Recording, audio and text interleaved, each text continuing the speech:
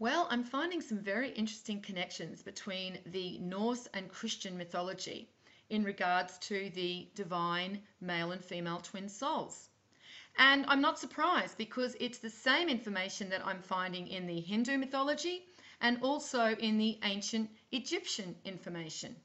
And this is because this is one of the most profound events in the cycle that we exist within, and that is the reuniting of the divine male and female twin souls to be illuminated by divine wisdom and then in turn illuminate others.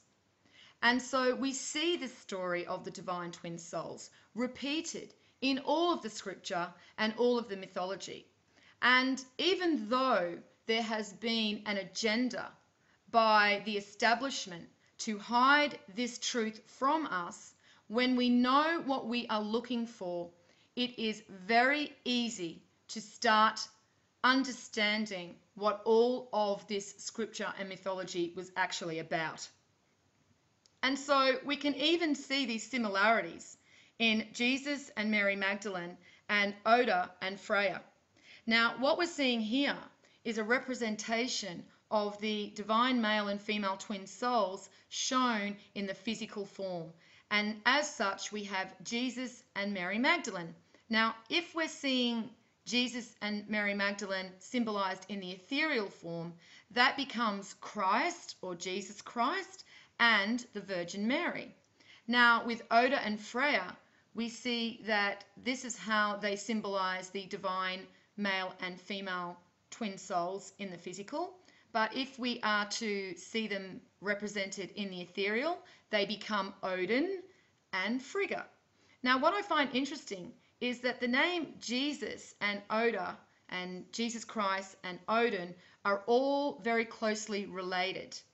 And this is because it is the divine male twin soul that is the Ark of the Covenant.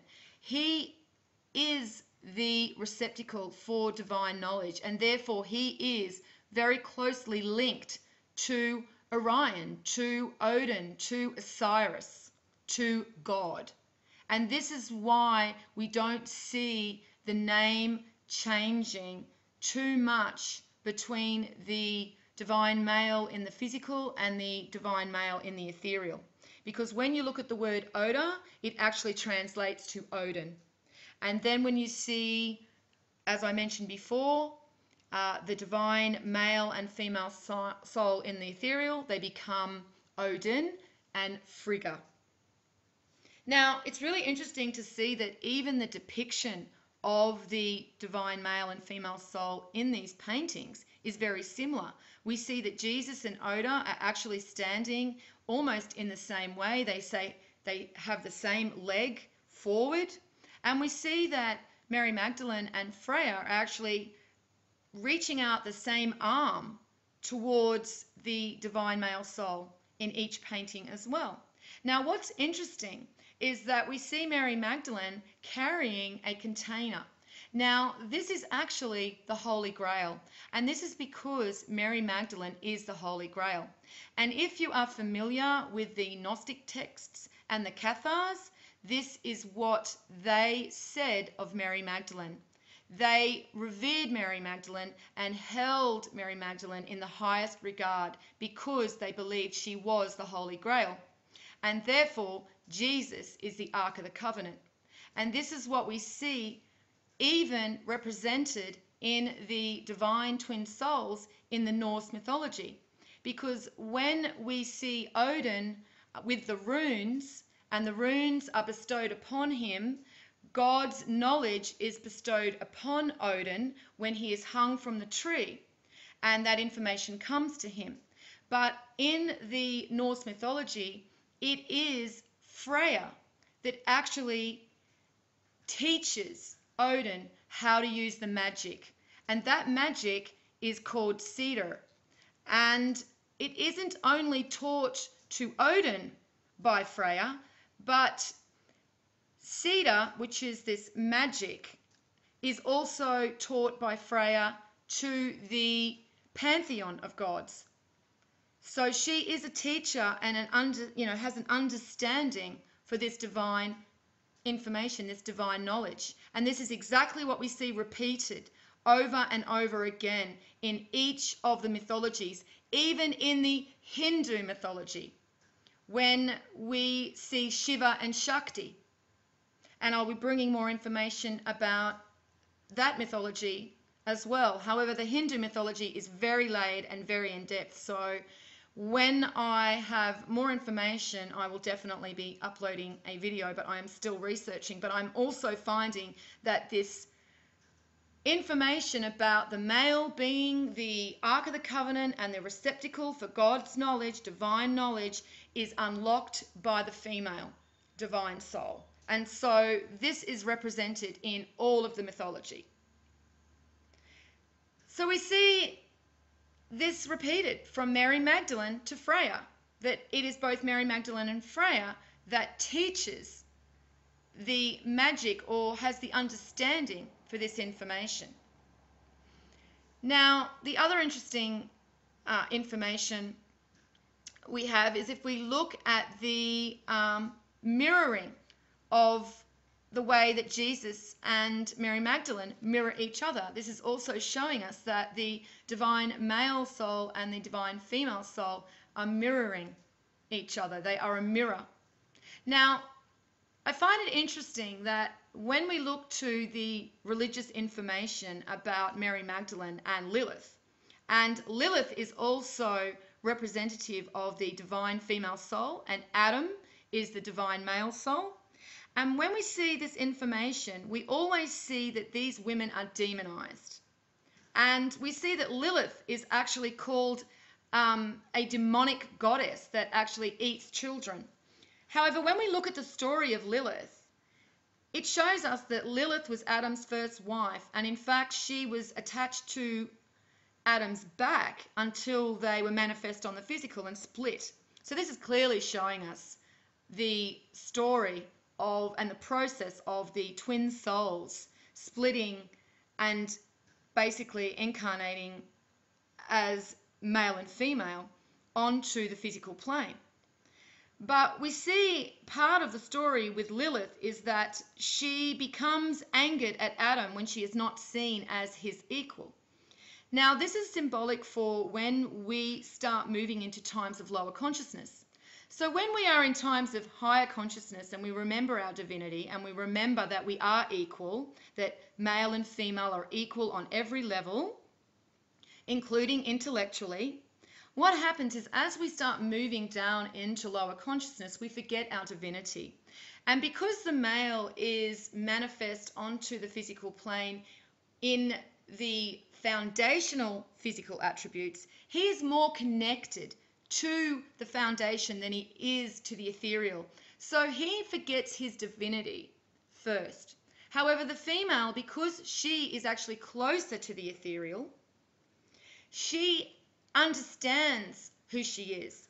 And when the males start descending into this time of lower consciousness, they naturally move into their more physical attributes and they naturally start giving into the temptation of using those attributes to overpower the female. So it's not something that's done consciously, it's something that's done as part of a cycle.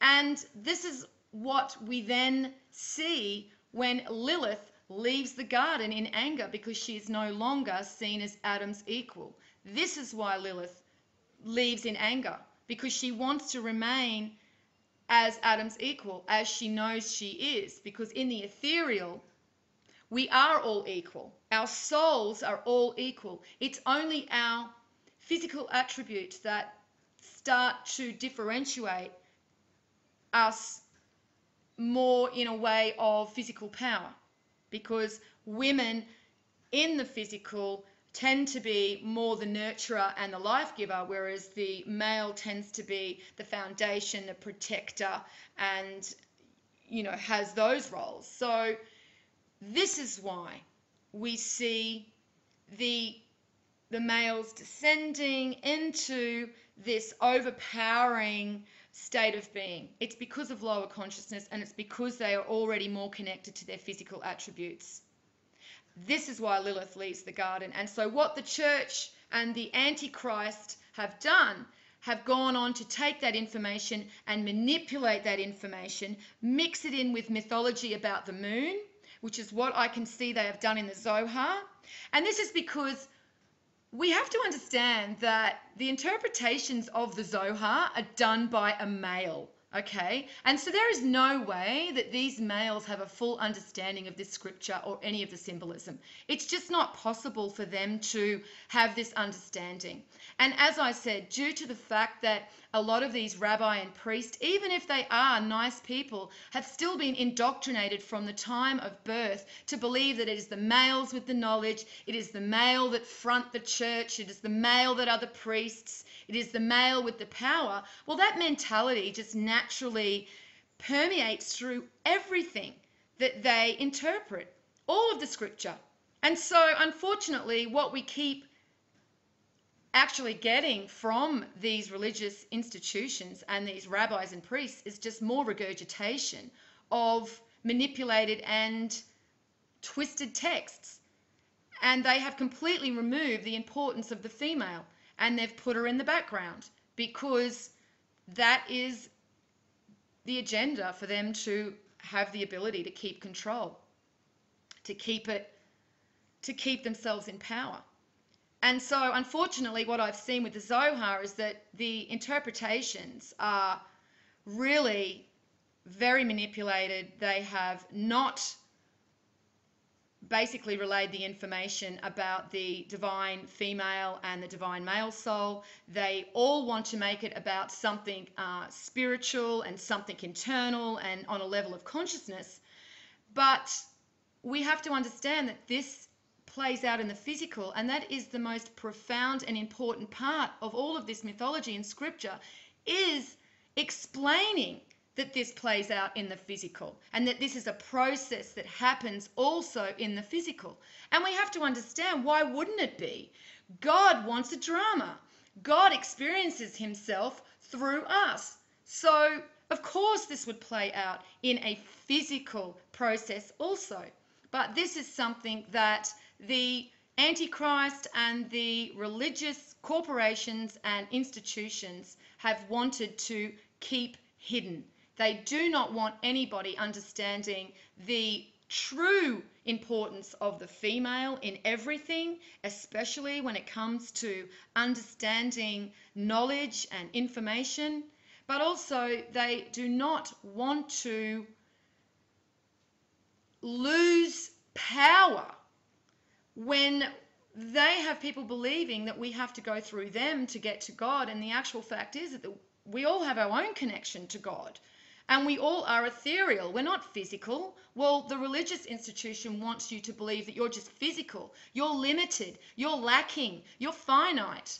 The truth is, you're ethereal, you're infinite, you're immortal, you're powerful. And this is what we learn with this information. So this is why they continue to demonize the female.